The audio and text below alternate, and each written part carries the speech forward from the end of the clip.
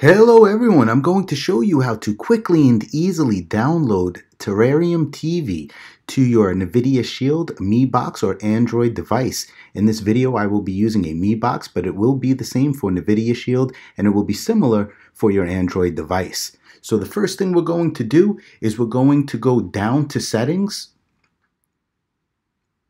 and then we're going to go down to security and restrictions, and we're going to turn on unknown sources. Then we can go back to the home screen by clicking the home button on your remote, and then we're going to go down to the Google Play Store. It'll be in the app section. You'll see Google Play Store. Click on that. And then we're going to go up to the magnifying glass in the upper left-hand corner, and we're going to type in Downloader. Then click Search. And then we're going to scroll to the right and we're going to look for the Downloader app. You'll see it. It's probably going to be all the way down at the end, but it will be there. We're going to click on the Downloader app, and then we're going to click on Install. Once it is complete, we're going to click Open.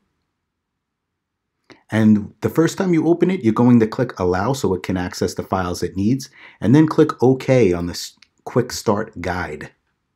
The first thing we're going to do is click on the URL area. It should be there already, and when you click on it, it'll open up your keyboard, and we're going to type in browser.aftvnews.com. This will install the browser we need for the Downloader application. Once that is complete, we're going to click Next, and we're going to click Install.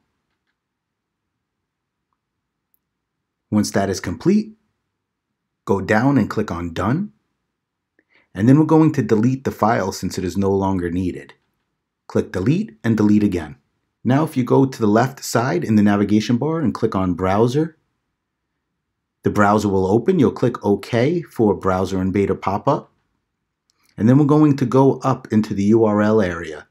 We'll click on that URL area and it will open up our keyboard, and we're going to type in troypoint.com/TTV. Once that is complete, we're going to click Next. And then we're going to scroll down and we're going to look for the first file we see, which is download terrariumtv.apk. Once that is complete, we're going to click on Install. Then we're going to click Done. And then we're going to delete the file since it is no longer needed. Click Delete and delete again. Terrarium TV is now downloaded to your device. If you click the Home button, it'll bring you back to the home screen.